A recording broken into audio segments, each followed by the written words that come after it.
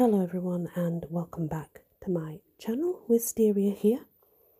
This fairy tale is called Magic After Midnight. The wicked stepmother is about to meet her match. Are you sitting down? The voice at the other end of the phone asks. Feeling herself go cold, Marcia pushes a chair away from the table and slowly eases into it. Marcia exhales. I am now, she whispers. Why, oh why, had she picked up the phone? Because she had expected it to be Cindy. It's inoperable. I'm sorry. If you need... Mom! Joshua calls from the bathroom. Mom! Alicia's going to do your hair. I have to go, Marcia says. She takes a deep breath, smells the reek of trash, the trash that Cindy was supposed to take out. Mom! I've worked in an oncology department for the last 10 years. I know what this means, Marcia says quickly. Why did I have to answer the phone? Mom! Joshua shouts once again. Marcia hangs up and walks a short distance through the apartment to the master bathroom. Alicia and Joshua beam at her as she walks in. Maybe it's the perfect vanity lighting, making their skin exceptionally golden and their dark eyes sparkle. Maybe it's the soul-crushing news, casting the moment in sharp contrast. Their elf next to her illness. But they look especially beautiful and handsome. Alicia is wearing a green silk sheathed dress with an amazing gold and pearl belt. Joshua dyed his roots purple and the ends pink. He's wearing a grey suit with a pink triangle cufflinks, a blue shirt and light grey. What had he called it? A choke tie. As something that is popular in the realm of Vanahem, or is it Svartalfheim, land of the dwarves? Her children are so perfect. Marcia laughs despite everything, or perhaps because of everything. She feels tears come to her eyes and spill over. Mum, what's wrong? Alicia asks. A brush in her hand. Her thick, dark hair is upswept and held back with pearl pins. Her dark eyes are wide and caring. It's the suit, Joshua says. I shouldn't have worn Dad's suit.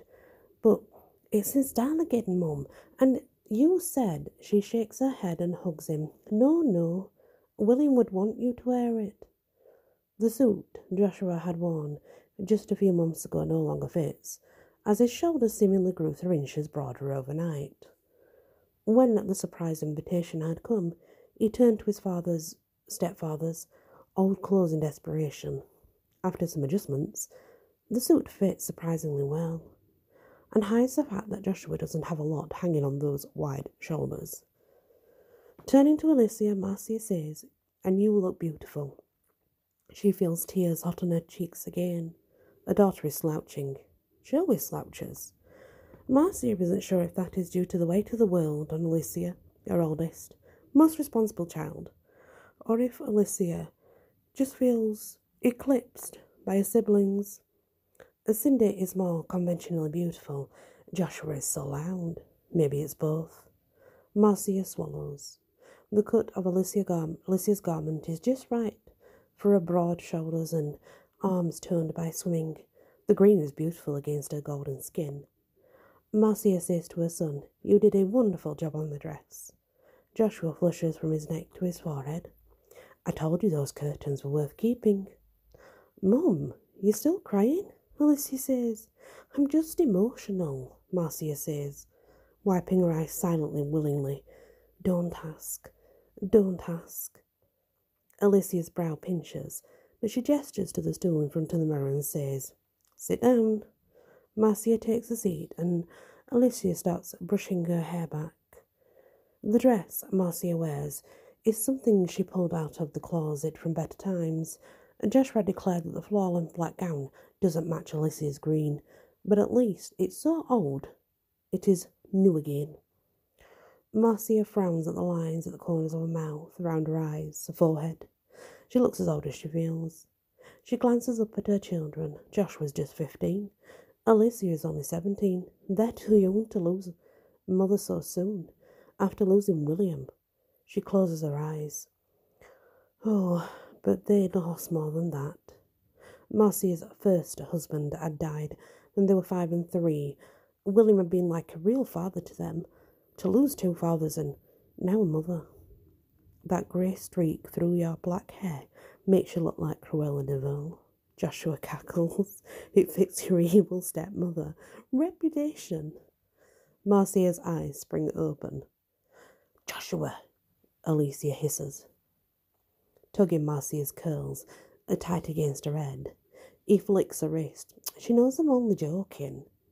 Marcia's phone rings. Joshua looks over at the counter where she put it down. He scowls. Speak of the devil. Cindy's not the devil, Marcia says. She's going through a tough time, say her children in unison. Pick it up, Marcia says, wiping her eyes.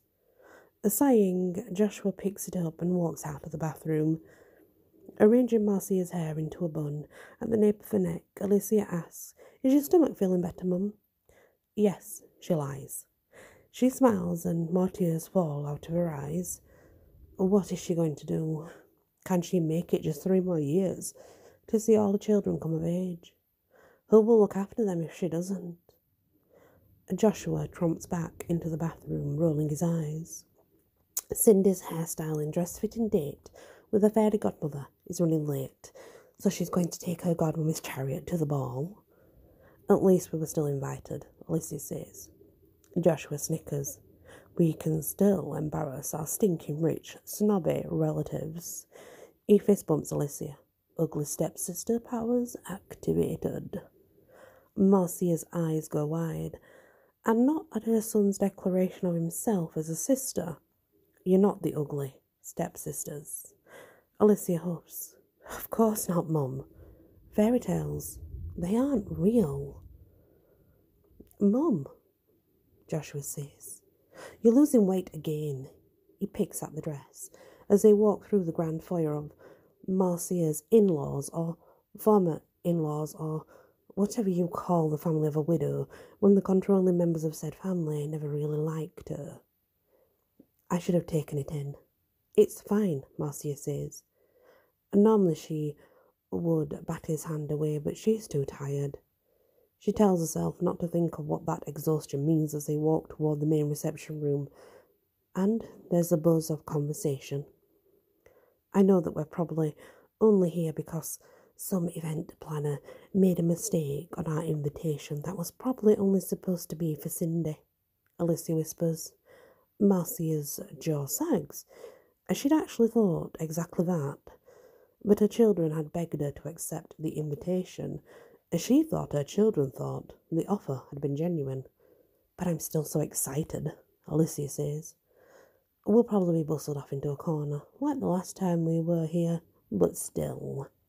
We'll be the only people at school who've seen night elves up close, says Joshua, his voice bubbling with excitement. Marcia rubs her temples, partly at the memory of the last time and partly because she feels like crying again and wants to hide her eyes. She has to give them this, one last night of excitement, hope, and magic. Not everyone gets to meet elves, even since the opening of the realms. They tend to remain in Elfhelm. But the Night Elves, a minor kingdom allied with the Light Elves, are interested in trading minerals. For what? She's not sure.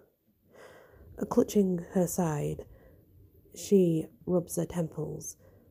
Her wealthy, well-connected in-laws made their fortune in commodities future. Of course, they'd have manoeuvred to have the Night Elves come to call. They step into the reception room. The swirl of voices oppress their bodies. Her flamboyant son whispers dramatically, Oh my God! Oh my God! Alicia gasps. There. Marcia drops a hand from her face. She looks around. There are male and female elves intermingled through the crowd. They are pointed ears with 2 perfect faces. They're tall, elegant, dressed in silk brocades that are elegant and alien, and they're beautiful, Alicia whispers.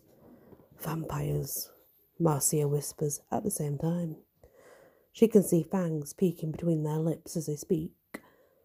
Plop hold the words in their mouths and take sips of their wine. Beautiful, Alicia whispers.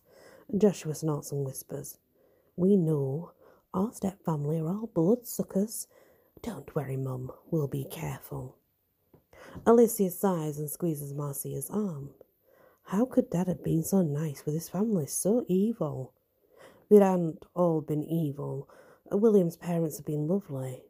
But since the mother-in-law was put into a nursing home and the father-in-law's passing, the fortune had fallen into the care of Cindy's godmother. Marcia doesn't remind the children of this. She's too petrified. Is she hallucinating? She turns, slowly in place, dreading what she might find. That she's going mad, or that her hallucinations are real. She finds herself staring at a man standing so close he could reach out and touch her. He's one of them. Tall with olive skin, dark hair curling in ringlets around his pointed ears. His eyes are light brown, flecked with yellow. His cheekbones are very sharp. His lips are slightly parted, as though in surprise, and his fangs are glinting in the light. He must have heard her. Swallowing, she takes a step back and blinks, and the fangs are gone. She's hallucinating. The news of her disease has sent her into shock. She has to hold it together. She has to. Just tonight. One more night. Yoo-hoo! An old woman cries from behind Marcia. Alicia grumbles. And here comes Cinderella and her fairy godmother. Stop calling her that, Marcia says.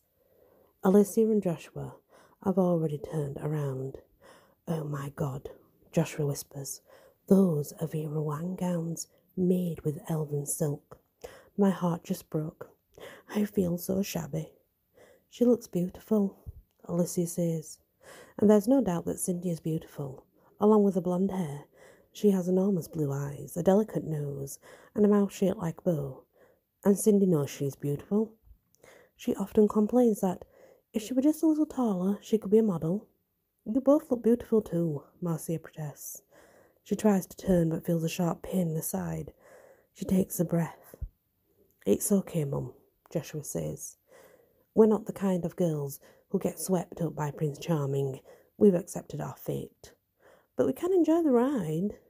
That indeed we can. And that's the end of part 1, because I don't want to go on too long, obviously. So it goes over 15 minutes, because it's a long story. Thank you for listening to part 1. We will continue when we come back at the party and see where it goes. Many blessings.